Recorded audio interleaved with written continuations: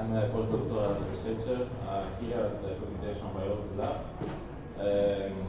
coordinated by Dr. Poirazi. Unfortunately, Dr. Poirazi couldn't be here with us today, so I'm going to introduce this day's talk. So we are pleased to have Maurizio De Pittà, right? Here today with us. He pursued his PhD studies in computation neuroscience at University under the supervision of Professor Ben Jacob. In June 2013, he was awarded a postdoctoral fellowship from the European Research Consortium for Informatics and Mathematics, and he moved to French Institute for Research in Computer Science and Automation in Lyon at the BEAGLE group coordinated by Professor Paul Graffey. He is also the recipient of an international outgoing mastery fellowship, and by June 2014 he will move to Nicholas Brunel's group at the University of Chicago. He has been researching on theory and modeling of Neuron-Glia interactions for the past 9 years, and his presentation is going to be relevant with this topic as well. So, Dr. De Pittà, please. Thank you.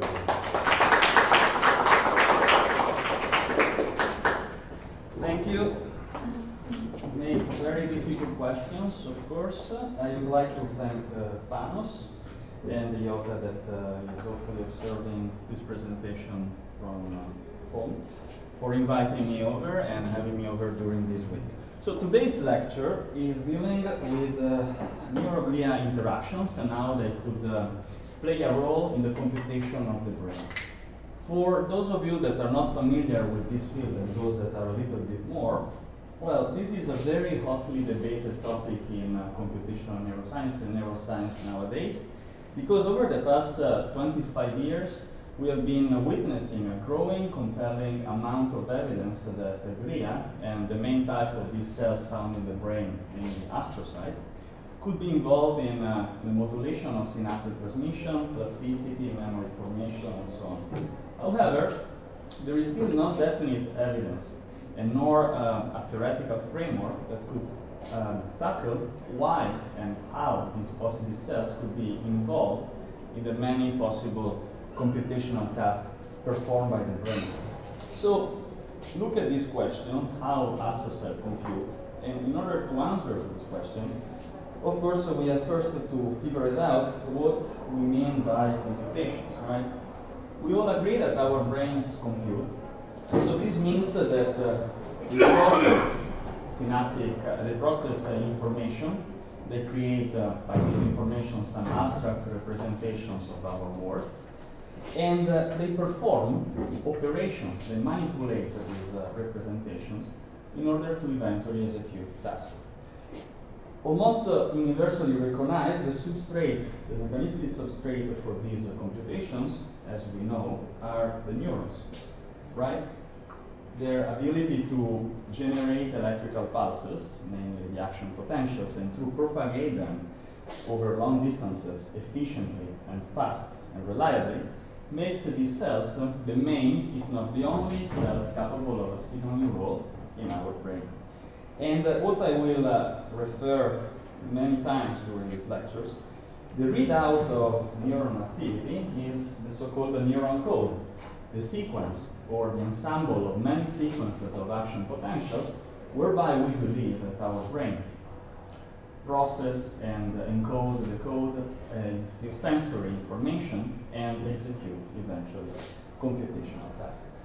Now, historically, you may argue this view that neurons are the only cells capable of a signal neuron stems back to the early period of modern neuroscience with the formalization of the neuron doctrine, in which it was a very fortunate period, in which eventually converged also all the tradition of electromagnetism that in 1900 culminated with the formalization of the Maxwell equations, if you recall it. And the large interest towards electricity was also backed up by a long-standing tradition in the studies of the electrical properties of nerve tissues. So all these elements brought up the idea that if neurons are fundamental units of the brain, then they must be so also in light of the fact that they are the only electrically excitable cells in the brain. And electricity appeared to our ancestors as the ideal signal to transfer and convey information across the brain. And the distinction was so sharp that all brain cells were divided between everything that is non-neuronal, so that is not electrically excitable, and the neurons. Among the non-neuronal cells, we find our glia cells. The glia, well, they are in Greek, so it's the first time that finally I can say to you what this glia means. Means glue, right? You understand it, amazing. And inside the glia cells, we find astrocytes.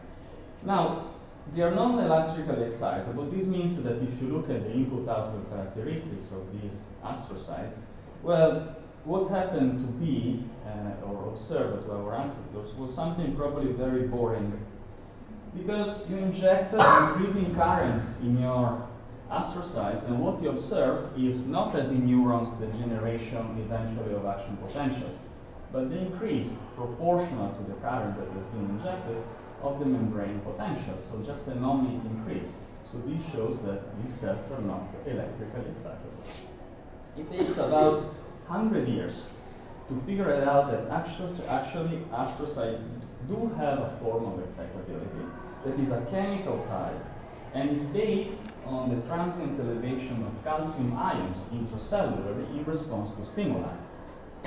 These calcium signals can be extremely variegate in their dynamics.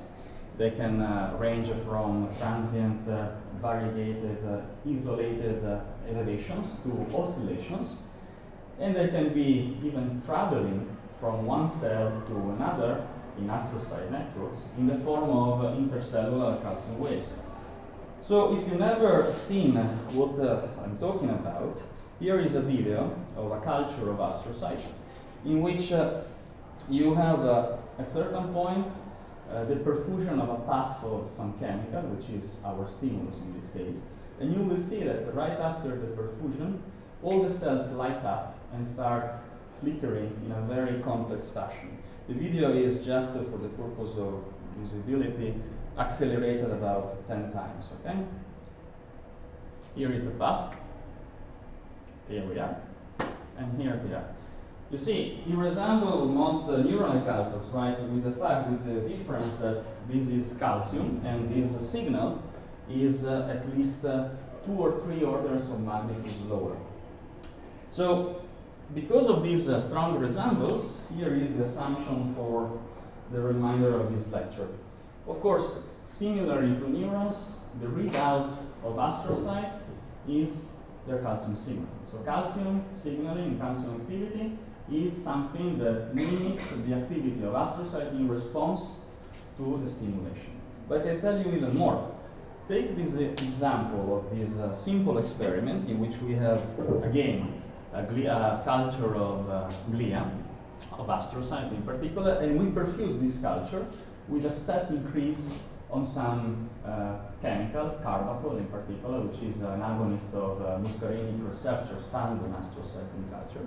And what you observe is that stemming from control conditions without application, before the application of the stimulus, once you apply the stimulus, that is really a step increase, okay, well, the dynamics of the ensuing calcium signal doesn't really follow the dynamics of the stimulus, but it's variegated somehow. Here they are oscillating with oscillations that are variable in their frequency and their amplitude, which allows me and you to infer that not only calcium is going to be the readout signal of astrocytic activity in response to stimuli, but it's something more. It can be thought as the code whereby astrocytes are actually performing some kind of processing, or at least that's the assumption for the remainder of the lecture, with respect to the stimulus. Now, challenging this code and understanding how it is made and how, if even, can be considered a code is rather complex, because traditionally the cells has been studied at the level of global calcium signals, okay? But the source of these signals is actually at the processes. Astrocytes have a tremendously complex morphology. And on the other hand, the spatial scales of transmission of these signals can go inside networks and can range to several order of magnitude with respect to the single cell. So the question is this code going to be preserved? Can calcium signals be thought as codes, and what are the conditions to think of them as codes? Which brings up the outline of today's lecture, starting exactly from the single cell. Then we will elaborate some arguments and think of how these signals could be transmitted to other cells, and if they are transmitted in a reliable fashion. And eventually we will discuss if and what these signals perform in terms of computations, if any. And the last few slides to put everything in the context of neural networks, because that's the climax of all this elaboration. So, if we assume that the calcium signal is the code is the putative code for astrocyte to encode stimuli, we may take some arguments from equivalent neural code and say that in order for calcium signals to be candidate codes, then they must be in turn a reliable representation of the stimulus, and the way back, given the calcium signal, I need to be sure that I can retrieve the original stimulus that triggered it. And once, because I have to perform, for astrocyte, I have to perform some kind of computation in our assumption, this code must be manipulated in a controlled fashion. So the transmission of these signals between cells must follow some kind of rules that we need to ask of what type they are. To tackle the first two elements, meaning representability and decodability, you may wonder, well, that's easy, just to find out the input-output response of an astrocyte. Well, that's easy from an electrophysiological perspective, because you'll be surprised to find out that despite 25 years of research in this field, some basic questions regarding cells, such as, for example, their input-output characteristic in response to a whole range of stimulus, is not known. This is because cultivating single astrocyte cells is extremely challenging, is not realistic. There is no way right now to cultivate realistically, morphologically realistic cell in culture, isolated. And also, there is no understanding of what could be actually the real nature of the stimulation. So, in this set of experiments, what we did, we consider a mixed Neuron-Glia cultures plated on microelectrode arrays, and we convey electrical pulses of increasing frequencies to the network, recording what is the global calcium activation in the all astrocytes of the network. Without entering into the details, you may guess the source of these calcium signals recorded in the astrocytes, which are reported here in green. Okay, the red is just a sample of the stimulation, are a result of glutamate that is synaptically released in response to the neuronal activity triggered by microelectrode arrays. As a matter of fact, you perfuse your culture with some kind of antagonist of glutamate receptors, and in particular, antagonist of glutamate receptors, yes, and you see and abolish, you abolish essentially most of these calcium responses. Then you take all the global calcium responses in the culture, you average across different cultures to avoid possible artifacts related to the fact that each culture has allegedly a different number of astrocytes. And what you observe is, perhaps not surprisingly, something that is sigmoid shaped as a function of the frequency of stimulation, meaning that there is a threshold after which the stimulus frequency lights up your culture. And as you know, when you talk about, of course, sigmoid-shaped input-output responses, you have a region of integration of your stimulus, and then a plateau which denotes saturation.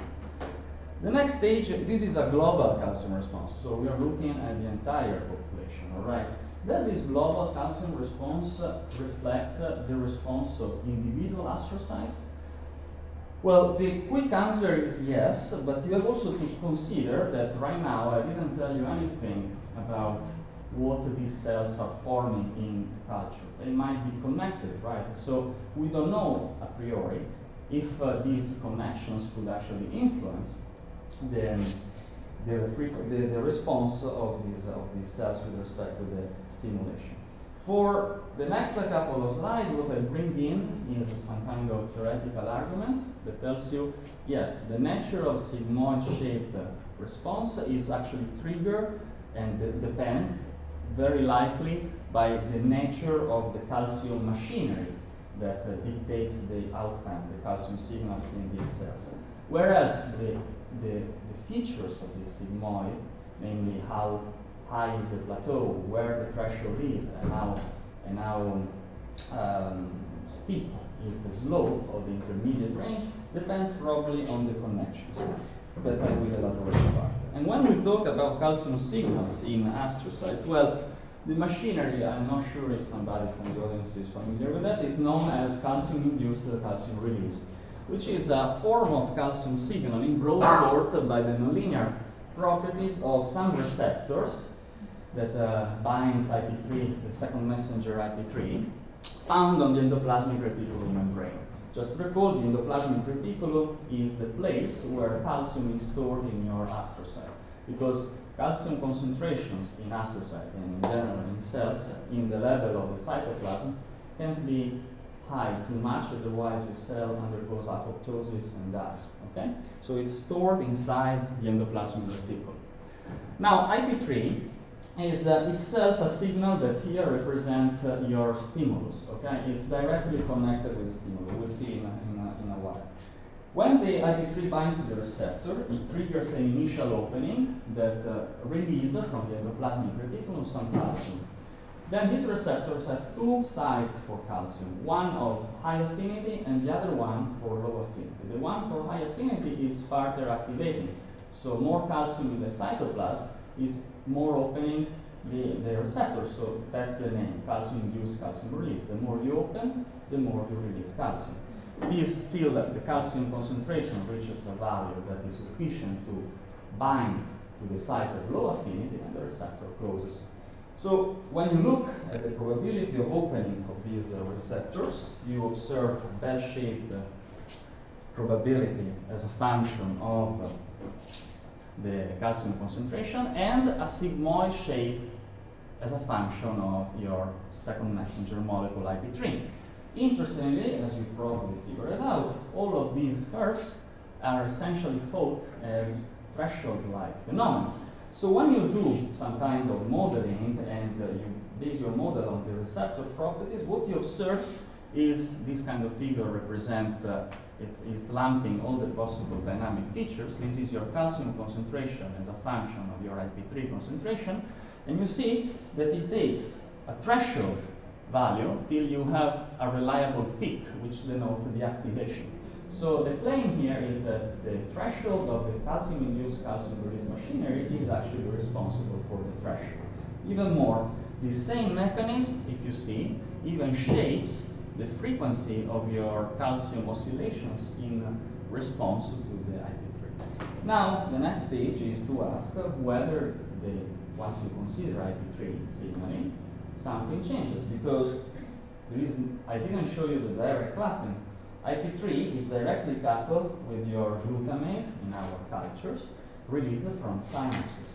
And IP3 is produced by a complex cascade of signaling pathways that are mediated by isoenzyme phospholipase C, beta, and delta, and it's degraded by multiple pathways. And to complicate everything, the metabolism of IP3 is coupled to calcium dynamics. So the two signals work in tandem. But surprisingly, perhaps enough, what it turns out is that when you look at some simulations of your synaptic release, here just periodically to depict a naive proof of concept, and you map the ensuing IP3 concentration, what you observe is that the IP3 concentration is actually growing almost in a way that can be thought as proportional to the number of release events till it reaches a threshold, and that threshold is responsible eventually for the activation of your calcium signals. So the IP3 is essentially a linear integration in this respect of your synaptic stimulus, and then the calcium itself can be seen as a non-linear deformed by the features of calcium-induced calcium release transformation, even in this sense an integration once you develop the calculations of the IP3 signal. The ensuing double-step integration is accounting for your frequency response of the astrocytes, that this is the single cell individual frequency response computed analytically, and that matches exactly the experimental results and accounts for the fact that the population response indeed reflects your single individual cell response. Okay? So just to make the point, we saw that so far the astrocyte indeed nonlinear response to stimuli, and their shape of the nonlinearity is sigmoid, in intermediate range of frequency of stimulation by your neuronal cultures are translated in an integration of the stimulus, and this integration is at least the two steps. The next is, once we look at our cultures, exactly the same experiments that we were talking before, recall what I was questioning before. I told you, does the global calcium response mimics the single cell calcium response, or is also a combination of a population response dictated by the possible connections within cells? How these connections could influence indeed the global calcium response? Once you look at the cultures and you sort the possible frequency components of the response of the single cells to the stimulation of by microelectrode arrays, what you observe is two populations, at least in these experiments, of responses. One population is characterized by low frequency components, and the other population is at least double-fold the low frequency component population. Okay, that's the histogram that summarizes one population low frequency, other population high frequency. The assumptions that we did is each cell a priori is sharing the same calcium machinery, calcium-induced calcium release. Isolated, sorry, my English sucks. Isolated, the cell has a stereotype frequency response, right? The sigmoid shape. So all cells a priori should have the same type of and the same qualitative and quantitative features of frequency response. So let's figure it out how or what other aspects could trigger differences in the qualitative and quantitative features of this frequency response, considering all the possible anatomical domains of all cells, and considering within the tiled culture space, okay, only our astrocytes. We borrow the rationale found in literature, whereby astrocytes that have the shares anatomical borders are very likely functionally connected, namely by gap junction channels, okay? And what we do is trying to study the frequency response of this single population of clusters. You see, like a cluster here, here, and whatever, all over the cultures, and try to figure it out what happens to the frequency response. So you might not be surprised that something happens, right? And something happens here. It's lumped in these three figures, in which you observe that increasing the number of connections of cells, one cell to its neighbors, shows that essentially the threshold for this activation of each astrocyte translated increases, okay? And also you see the shape of the sigmoid nonlinearity slightly changes. And at the same time, the maximum activation, the plateau, or the level of saturation decreases as the connectivity increases. So once you plot these two sets of data together, you have the conclusion that the threshold and the plateau are inversely correlated, as it is shown here. Which means that increasing the connectivity, this is your threshold frequency, this is your plateau. What happens is that as the connectivity increases, your window for integration, okay, of the stimulus is shrinking. Which is itself interesting, but it tells you something more relevant for the perspective of this talk. That is, the population and each cluster, okay, can be thought to encode your stimulus or integrate it in a different fashion with respect to the other population. So, some. Can I ask now or maybe? Yeah, sure. Let me just pause it. Do you prefer at the end? No, it's fine. Go ahead. Why exactly, when you have the clusters, you have a reduction in the threshold? Yeah, I am going to explain it in the next couple of slides. It's counterintuitive, isn't it? Yeah, I know. It's counterintuitive. I'm going to explain it in a couple of slides. Yeah, we can leave the question after because there are lots of concepts. So, okay. So, to answer this question exactly and to understand what elements of the connections between cells could actually come at play in the modification of the stimulus response, as well as a fundamental aspect and assumption in our case is if these clusters form somehow some functional clusters, meaning they are doing some kind of encoding of the calcium stimulus, of the calcium of the stimulation. Then the next step is we would like to understand how these clusters could actually be functional. And functional here, I take the basic assumption. Functionality is the ability of a population of cells to propagate calcium throughout the entire network.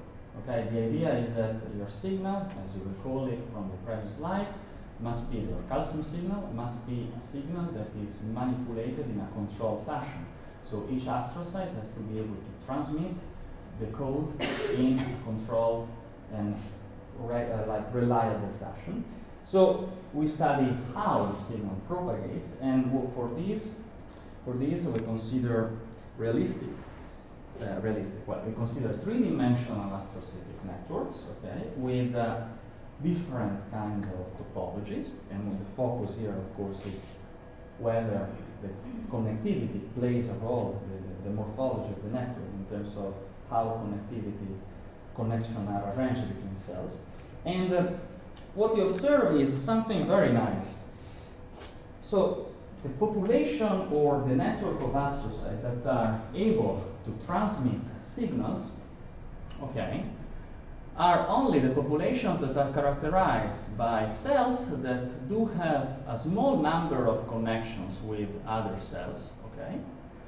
And in parallel, they are characterized by cells that, with respect to other cells, are distant a considerable number of cells. Meaning that for a calcium signal to propagate from one cell to the other, it has to pass across many other cells. It has to relay a sort of telegraphy line, which is, if you think, completely the opposite of what happens in neural networks, right? And you can, there is a lot of discussion going on. This is just published recently, by the way. The point is that these two features are consistent with the connection rule that is called the so-called nearest neighborhood, local connections. Okay, so astrocyte has to be connected only to their close-by neighbors. There are no long-range connections, and this matches exactly the morphological evidence whereby astrocytes do tile the brain space, but their domains, their anatomical domains, never overlap, and they just are connected on their borders with just the surrounding cells.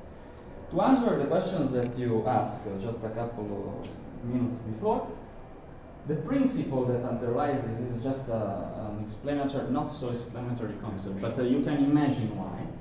The wavefront, the activation, okay, of your astrocyte can be thought to be diluted if you have long-range connections, because the wavefront is brought to distant in non-active regions of the network, and so you have to activate more cells. If you have a connection that is limited to the nearby neighborhood, the bolus of calcium that you have there is somehow limited in its diffusion to just the cells that are there. So you have a controlled diffusion, a controlled way of propagation. Clearly, this diffusion differs because you may have this kind of networks and these kind of networks that are more similar to crystal lattices. Both these networks share, on average, cells with the same number of connections. But you see, this is a realistic network. Still, in the realistic network, with respect to the artificial network, although with the same number of connections, the propagation is more enhanced in the square lattice, meaning that the details of the local connections between astrocytes matters in the way these networks are elaborating your signal. So again, this makes you another point. The population of astrocytes do encode, very likely, the calcium signal differently from a single cell. Okay, and the transfer of this code in between cells take advantage of nearest neighbors connections that should be sparse, meaning there must be a lot of other cells in between one cell to the other to allow diffusion. And locally, this diffusion really depends on the neighborhood of your astrocytes.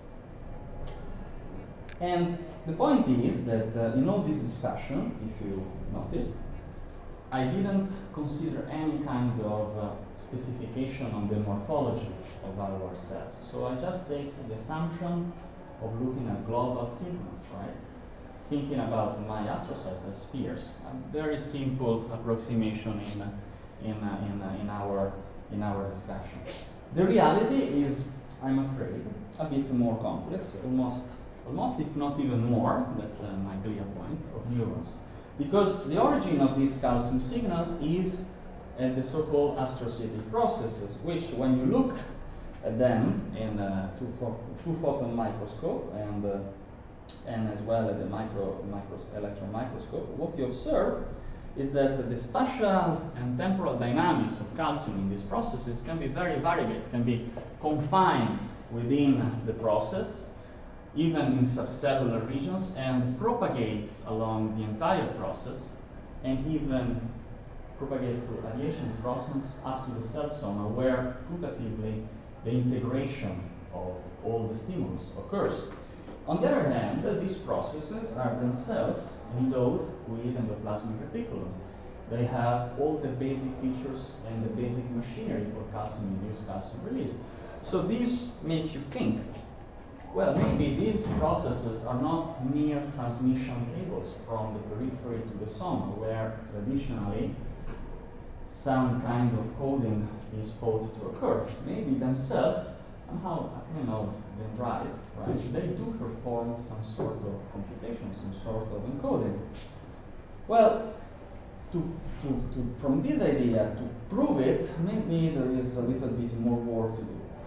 And so we first have to develop a model of these astrocytic processes, and we can borrow the rationale from the original experiments back in 2011, in which the spatiotemporal calcium dynamics within the process can be considered as the ensemble dynamics of calcium signals averaged over subcellular regions, sequential subcellular regions, okay, of your process, which is equivalent from a modeling point of view of decomposing your process in a sequence of concatenated compartments. Each compartment can be thought, for example, as an equivalent cylinder with some kind of cytosolic space, and endowed with its own endoplasmic reticulum stores.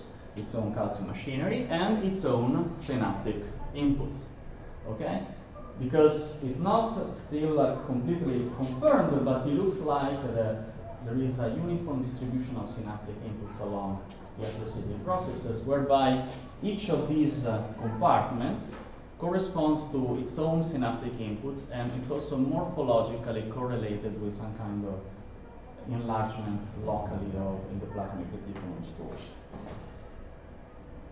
We prove that this kind of approach is successful in reconstructing the astrocytic processes and the dynamics of calcium observed in experiments. In this case, you have 3 reconstructed processes with different input configurations, and you see that the simulation matches almost closely both the calcium peak propagation and delay during the propagation along the astrocytes. So because studying this kind of system is very challenging from a technical point of view, this model, at least that's the rationale for the next few slides, allows you to have surrogate, artificial, realistic astrocytic processes reconstructed and to perform some kind of simulations and investigations to see how these processes could possibly encode and process and perform computations on your signal. So the first thing that we want to see, and that's some work that was inspired by Yiota's papers in Neuron, is pairwise summation. All right, so seeing how the stimulus are integrated. And if you are not familiar, so we look about the actual response at a probing location. Okay, we measure the calcium response, for example, here at the bottom of our astrocytic process in response to 2 synchronous stimulations. Okay, and we compare this actual peak, okay, with the expected peak. In this case, for example, given by the sum of the independent responses triggered individually by synaptic stimulus A and B. And what we observe is that you have, well, perhaps not surprisingly, you have some sort of, well, you can maybe describe it as a sigmoid shape, although we are still investigating it, but more or less it's strongly nonlinear. And in particular, you have a region in which is supralinear, because the actually sits above the diagonal, a region instead in which you have saturation due to sublinearity, and a region very likely in which you have linear integration. I can anticipate that this region actually works as a multiplication. Okay, so it's not actually the sum, but it's a multiplication of the stimulus. Point is that another aspect is, okay, we have a nonlinear integration, and what about if I change instead the location of a measure? Do I observe the same? Which is not trivial to say, yes, I observe indeed the same qualitative features of monolinearity, I mean, supralinearity and sublinearity and saturation here. But if you look closely, there is some changes in the quantitative features of this curve, suggesting that indeed, where you are measuring your calcium signal, the location along the process do matter to infer what this process is doing and performing on your stimulation. So an advantage of the model, that it would be impossible experimentally, is coming up with this idea. So if this local location of the probing measure matters, somehow you may argue these are independent stimuli and these are computed for all the stimuli in all possible positions. You may argue that these differences in the probing location is due possibly to the fact that the process has some kind of structure. So the structure of this process dictates how is encoding the information about your stimulus.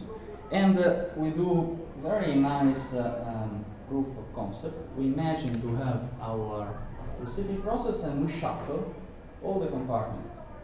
So we have the same component, you're just shuffling them. If there is no influence of the structural organization of this astrocyte, because I'm not changing the ingredients of how the process is done, I should observe exactly the same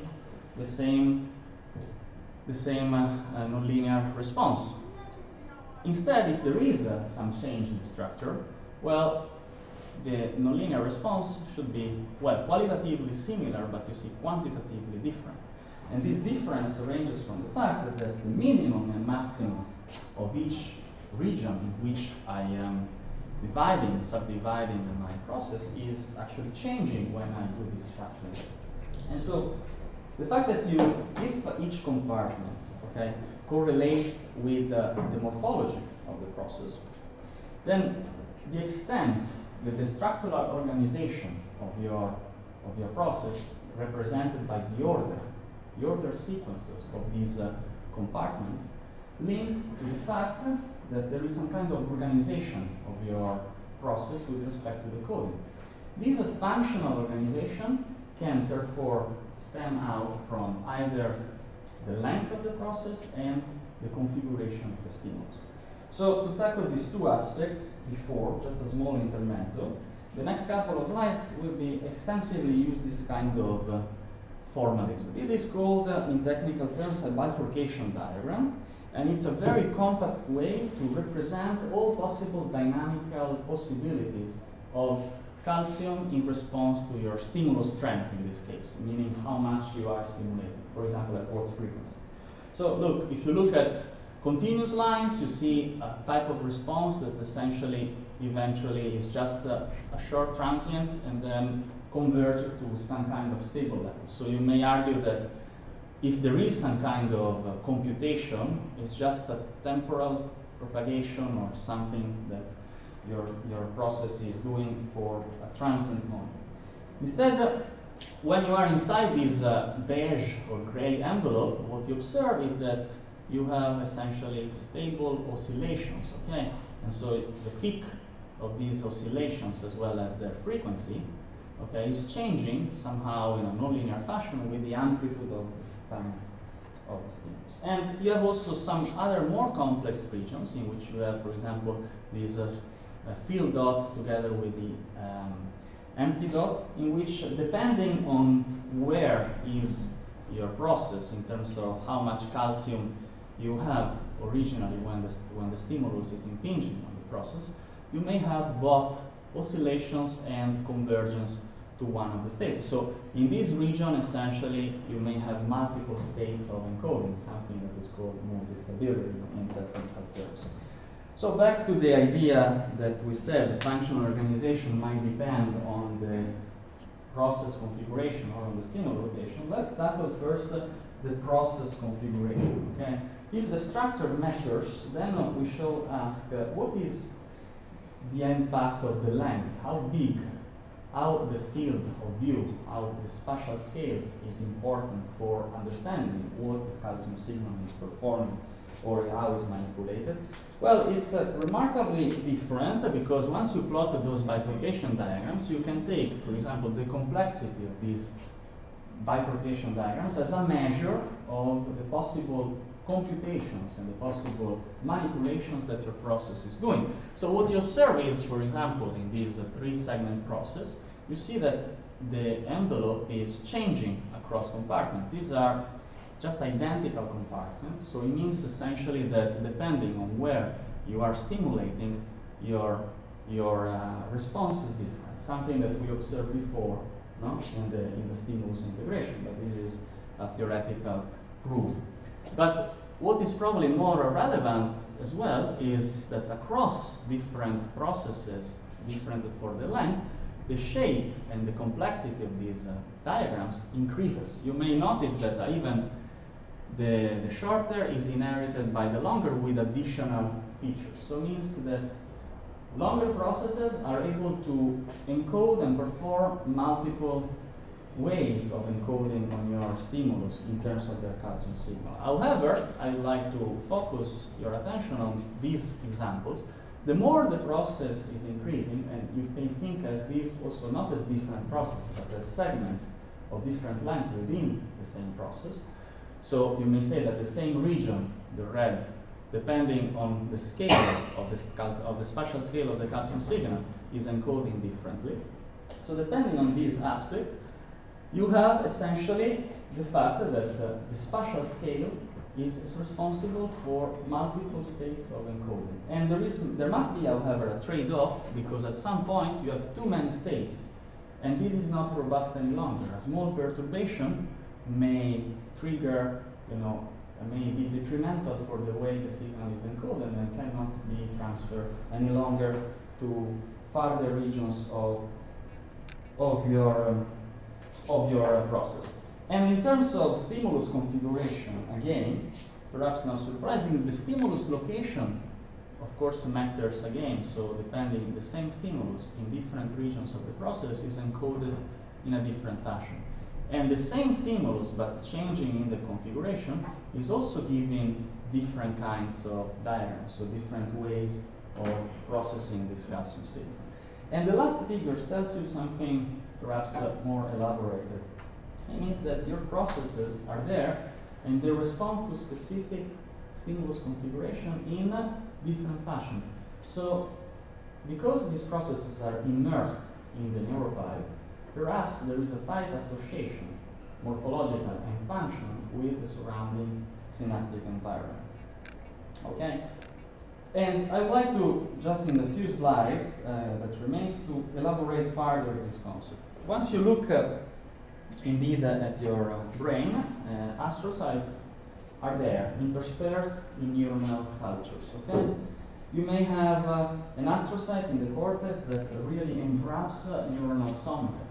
And you have millions, we're talking about 2 million in human brain, synapses within the anatomical domain of a single astrocyte, a huge number. This anatomical coupling is really morphologically coupling, because at the ultrastructure, most of the time, astrocytic processes enwraps synapses. So this has led to the idea that actually neural networks in the brain are not really only neural networks. The networks, the circuitry of the brain is a Neuron-Glia network. Okay, and the morphology was proven to be functionally a proof of a hint of functional coupling. Because the conventional view of the synapse has been implemented and complemented over the past 20 years with some more details.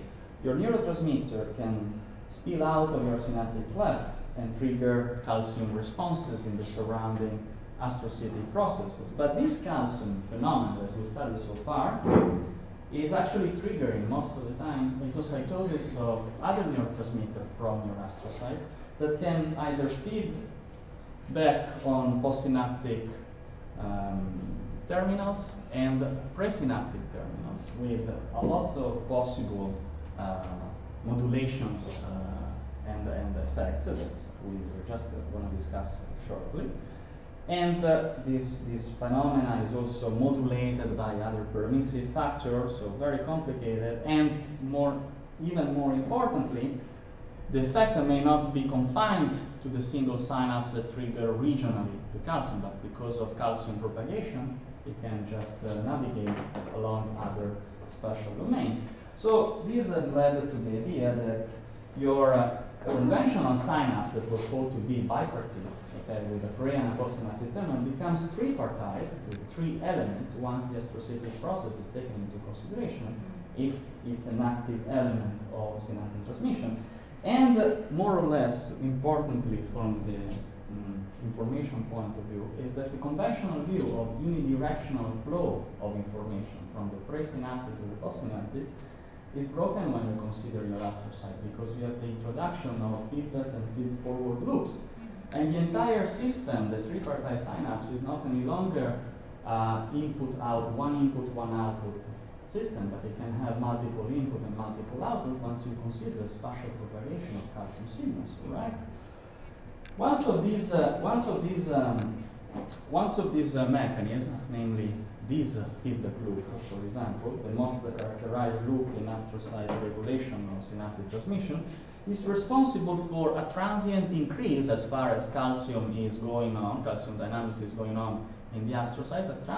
Is responsible for a transient increase of synaptic release, which coordinates, okay, with a decrease in the pair pulse plasticity. You know the mechanism, right? This is presynaptically modified. I am increasing the synaptic release, spontaneous synaptic release of the probability of spontaneous release by the astrocyte, and this somehow allows my synapse to deplete faster. So in pair pulse stimulation, depletion is more probable, and the synapse is not any longer facilitating but becomes depressing. From a modeling point of view, this is clearly done once you consider the modulation by your neurotransmitter release from the astrocyte, which is called gliotransmitter because it's a neurotransmitter of glia origin. Okay. Once these gliotransmitter modulate your resting calcium levels in the intrasynaptic space, meaning you know the basal calcium hypothesis of synaptic release. The level of intrasynaptic calcium concentration dictates the probability of release of your neurotransmitter from the presynaptic terminal. The point is that this intrasynaptic resting value is usually fixed in many models. Once you consider your astrocyte, this changes considerably, so you have a calcium peak, some kind of release of your glutamate, of your gliotransmitter can be also glutamate, and an activation of your presynaptic receptors, and eventually the modulation of your intrasynaptic calcium levels at rest with an increase, which is responsible for a transient increase overall of the probability of synaptic release, which is very well described with a change in parallel for what I showed you before experimentally of the plasticity, so of the pair pulse plasticity. So the conventional view is that once you look at your original synapse, okay, in this case each dot represents how much is facilitating, green, and how much is depressing with respect to the previous event of release, so pair pulse depression and pair pulse facilitation. Once you have a release from the astrocyte of a neurotransmitter, you see that in concomitance of the release, there is a dramatic change according to this mechanism of your plasticity. Plasticity is the way your synapse is transmitting and is filtering your information. And the point is that it's not only restricted to one event. In reality, your astrocytes are going on with spontaneous calcium signals even. You have constant activation of your astrocytes. So you look at these, you take into account this idea, and your synaptic terminals are constantly modulated in time by your astrocytes. So it's not as conventionally assumed that the plasticity is fixed. There is always ongoing modulation even by astrocytic terminals. And once you look at the frequency of release of these events, okay, well, you may imagine that as more as you increase the frequency of release of gliotransmitter from the astrocyte, the more, essentially on average, you are able to modulate and change in a more or less persistent way the way you are transmitting your stimulus in terms of synaptic, short-term synaptic plasticity. Okay, but the really remarkable aspect is that calcium activity is not only triggering the release of glutamate or gliotransmitters that are affecting your calcium levels inside the presynaptic terminal, but it's the very same neurotransmitter released by the synapse that is keeping or is actually activating the calcium signal that is responsible for this modulation of the synapse. And this loop is somehow remarkable because it's characterized by a clear timescale separation, whereby the activation by neurotransmitter of calcium signals and the release of gliotransmitter and the starting and the onset of the modulation of the intrasynaptic calcium levels by the astrocyte are very fast. You see the time scale, it's even on the order, millisecond actually, sorry. It's even on the order of synaptic transmission typical time scales. But the duration of the modulation of the release probability by means of modulation of calcium levels inside the synapse by the gliotransmitter release, and as well the calcium signal in the astrocyte are way farther slower. So this is paradise for modelers. because when you have time scale separations, you can think about interesting things that could come up. And one of these interesting things, it's for example this semi-ideal, because it's been proved experimentally, ideal experiment. Imagine you consider a synaptic terminal in which you apply AP5, which is just, you work with an AP5 condition. AP5 is a blocker of NMDA receptors. So you apply to your synapse a stimulus at high frequency at some point, okay? And what you observe is that after this high frequency stimulation, a priori, that once you cheese it, your synapse with the original basal background stimulation is releasing in the same fashion as before the high frequency stimulation, because this is the implicit assumption. You don't have any form of NMDA long-term plasticity, assuming that NMDA-mediated plasticity here in my synapse is the only form of long-term potentiation. Okay, so just a no increase, like a permanent increase of no potentiation. So once you plot all the released resources after the stimulatory cue, you observe no change in the way you are transmitting your original stimulation. So not changing the amplitude of postsynaptic currents. These changes locally are short-term plasticity changes. Okay? But once you take into account the astrocyte, something else changes. What you see is the same mechanism, same AP5, but the astrocyte kicks in, and after the high-frequency stimulation, surprisingly, more or less, your amplitude of postsynaptic currents is persistently increased. And it can persist as much as you want, as far as the stimulation is sufficient to what? To keep your astrocyte activated. What is remarkable is that this stimulus is exactly the same, and the frequency of stimulation before and after the stimulatory cue is the same. Okay? But why in the astrocyte you have persistent potentiation, that is a presynaptic mechanism according to what I showed you before, and can last as much as I want?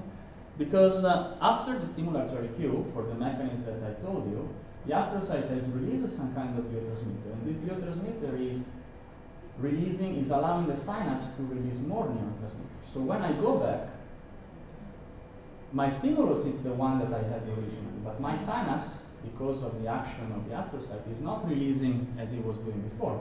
It's releasing more. And this additional release is sufficient to keep the astrocyte activated and to release continuously gliotransmitter. So you have a mechanism of persistent, long-term persistent increase of synaptic release. And this mechanism, maybe you can just extrapolate some ideas, eventually prove some kind of interesting once you take the astrocyte and you put it in the context of networks. Because in this simple schematized network, the stimulatory cue just is presented here between 10 and 20 and triggers some kind of postsynaptic increased firing, but after the stimulatory cue, you return to original on average rate of firing. But once you kick in the astrocyte, okay, once you kick in the astrocyte, something else changes. By means of the persistent increase of synaptic release and the persistent potentiation of synaptic currents, at the disappearance of the cue, your increased activity is remaining. So you have a mechanism for persistent activity. And maybe I just can mention it. It's even a little bit more intriguing. The statistics of this persistent activity, it's more stochastic than the original, meaning that this is usually it's a debated proof of working memory sometimes. So these mechanisms can actually be involved, perhaps, or provide an alternative mechanism of working memory and have some kind of functions in the computation and cognitive tasks performed by the brain. So to conclude, imagine that you have these cells, and of course this is on a network level, but imagine to take all these arguments to the level of a process. And for what I show you, each process is somehow elaborating differently according to the spatial scales. And the regulation of the plasticity locally at the level of single subcellular regions of the processes can be dynamic and change. So once you look and you think about your network space, and your network space becomes tiled in regions, very likely, in which plasticity is controlled in a dynamical fashion and concerted by calcium signals of the astrocyte. But also it tells you that perhaps network activity may default not only for the source of network activity, becomes fundamentally focused on the plasticity region. So the synapses becomes the real source of your network dynamics. So you may think as neural network activities with glia as actually a network of tripartite synapses in which the neurons are actually relaying in some kind of nonlinear fashion the activity that is modulated at different type of nodes, which are the tripartite synapses. Let me acknowledge the people that are behind this work. So my collaborator, Hugues Berry, and Jules, that is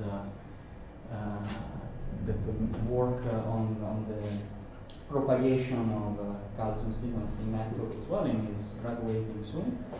And then my former mentor at Tel Aviv University, Esher Ben Yaakov, and Melanin, and Paolo Bonifazi. Gilad and Nitzan actually were behind the work on the experiments and some of the work that you saw on the characterization of the response of astrocytes.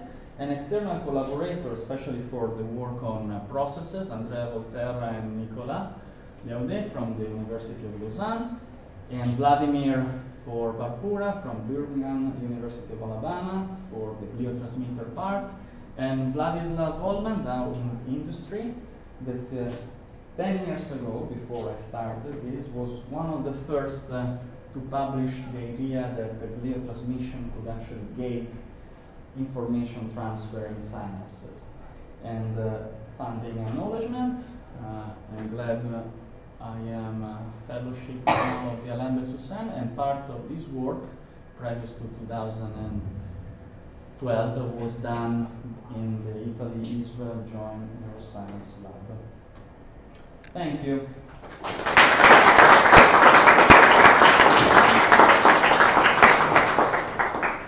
Do you have any questions?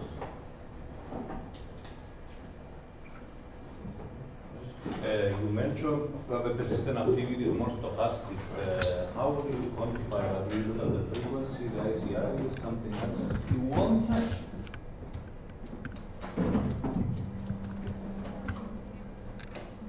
You look at the coefficient of variation. What happens is that in presence of astrocyte regulation, your coefficient of variation, which is without astrocyte, is of this type, okay, varying. These are cortical neurons, okay. The fact that you have a bump here is due to the fact that you have a close resetting potential with respect to the threshold potential. Otherwise, this bump in other regions with lower resetting potential doesn't exist. But the change in the synaptic plasticity triggered by your astrocyte is essentially responsible for a shift of the coefficient of variation of the frequency, the firing frequency, the interspike interval, actually distribution of your networks, of your neurons, towards lower values of stimulation, which is consistent once you plot the analysis and the bifurcation diagrams with a bistability of your coefficient of variation.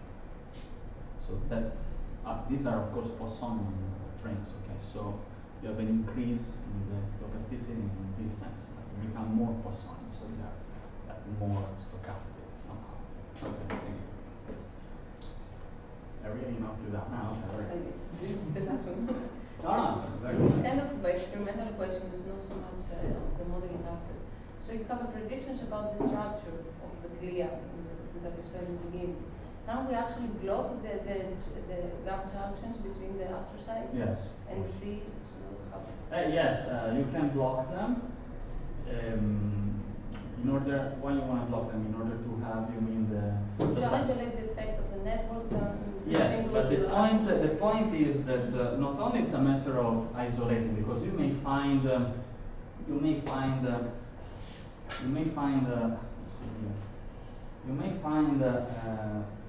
in the cortex, in layer 4, layer 3, you may find isolated astrocytes. Okay? Still, nevertheless, when you observe these astrocytes, these are early experiments, for example, in 1996. Well, these were this one was in slices, but then later on were shown to be in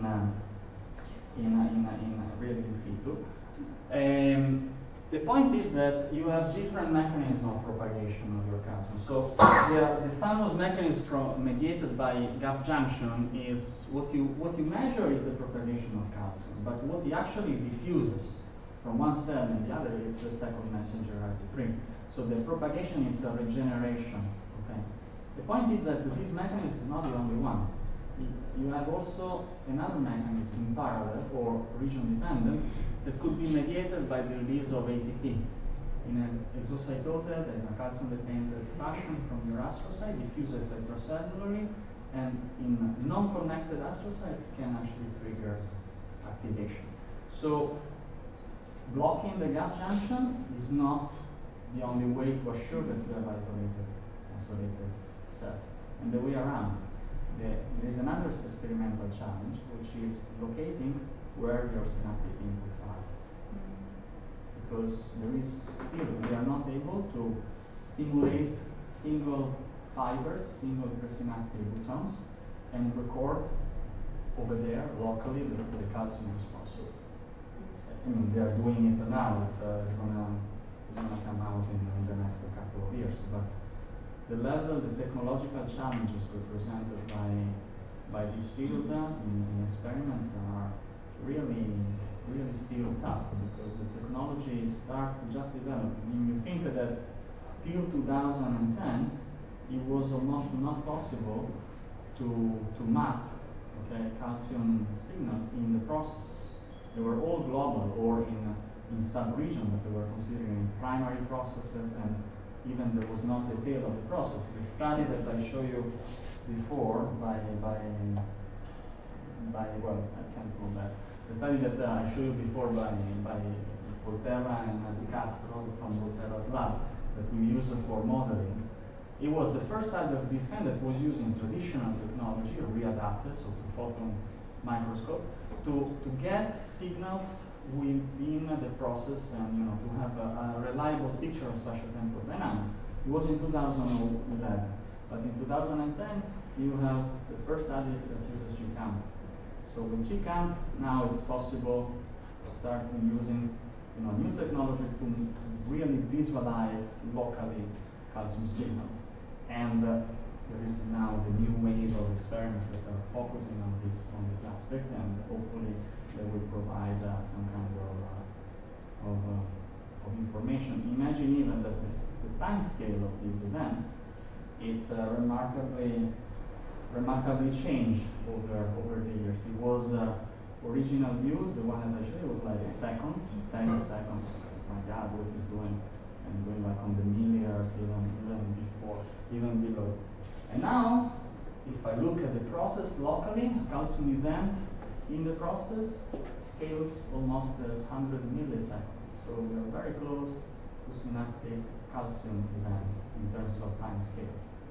So the idea is that this interaction is essentially that the synapse is regulated by synapses, so specialized junctions. Okay, I mean you have electron microscope results that suggest that you have really almost like in synapses pools of vesicles. You might have docking. You have itself a vesicular cycle, so you're recycling. I mean, there is some remarkable analogies. You can't imply really that the things work in the same fashion, but there are like remarkable analogies that are useful, at least from right now for also modeling. Okay. Your cultures are mixed glial cultures? Yes. Which means that you have different glial population, or you have isolated astrocytes? No, that's a very good question. Well, so first of all, we don't know if there is microglia. I know. Even oligodendrocytes, I mean. Well, oligodendrocytes are not really a problem because calcium dynamics of this type is observed in oligodendrocytes as well. So. Yes. So is it a possibility, or do you have any idea if the interglia talk might affect your synapse at the end? Oh yeah, for sure. And not only astrocyte, but also microglia astrocyte. Yeah, there is. There are studies that shows you this. Even it's ongoing work, but there are like it's emerging. The fact that the microglia could actually be responsible for a change even in the way your astrocyte is working. So the synapse now is even not any longer tripartite, it becomes tetrapartite because you have to consider the microglia cells that goes there. My pick on this, and I must admit that I don't know very much in detail microglia physiology, but is that microglia does have a role, very likely, but these results on single astrocyte we do not consider microglia remains very likely valid because microglia, as it is shown, for example, for other microglia, you may think it as a source of inflammatory signals, right, or immunoresponse signals somehow at some level. And you take an analogy, for example, gliotransmission in the astrocyte is regulated by TNF-alpha. So there is some kind of emerging idea in this respect that this factor coexists in a subtle balance, okay, and the system is in this sort of tunable response whereby the microglia stands by, and when it gets activated, then it's the initiation of a completely different dynamic regime, and it's a regime that is not any longer physiological, it becomes pathophysiological in some sense. So you don't agree, I see. Not really. Right. Because there is the activated microglia which can cause something like this, but the microglia which is not activated also exists. Yeah. And it exists on top of the axon-initial segment, for example, which is not pathological. On the top of? The axon-initial segment, for example. Axon-initial segment. Axon-initial segment, yeah, sure. But not only. yes, okay, but I don't know if you have.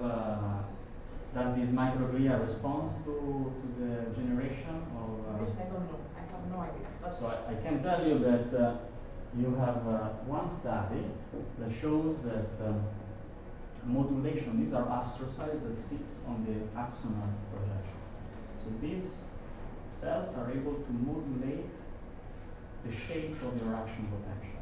So you have another mechanism to modulate eventually synaptic release, because once the action potential arrives at the synaptic terminal, the different shapes, okay, trigger a different way of the inflow of calcium from the extracellular space, so you change the way you're releasing. So this is the only study that shows the modulation of action potential shape by the astrocyte, because the astrocyte sits on the axon. But on microglia, no. Honestly, a microglia in axons, I don't know any kind of work of this kind. So, sorry. Thank you. Thanks.